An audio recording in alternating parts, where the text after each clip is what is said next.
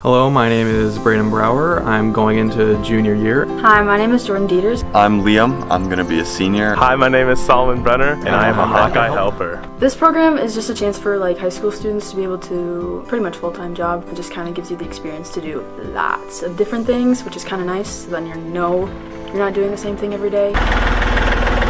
What I like that we're doing is that we're giving them new opportunities to learn new things. We're giving them nice resume building equipment. We're showing them skills that they might not pick up at other places. I decided to be a Hawkeye Helper because I wanted to help out the community, and I thought it would be a nice way for me to learn some new things.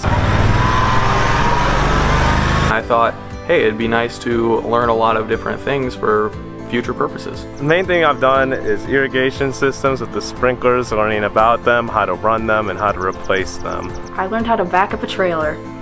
That was very interesting. It's kind of nice to know though, and it didn't take me very long. I have worked on air filters a lot. I did learn how to drive a big tractor, so that's nice. All right, I'll meet you up to the shop.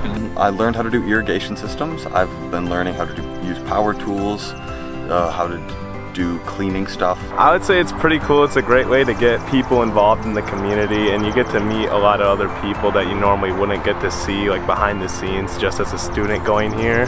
So it's really neat to get closer and to make connections like that. Awesome. I'm learning new things and I get to help out. I mean, I don't want school when I get back to it to just be like a bunch of unfinished projects everywhere, so I get to help out and I get to help finish some of those projects. It's a nice opportunity.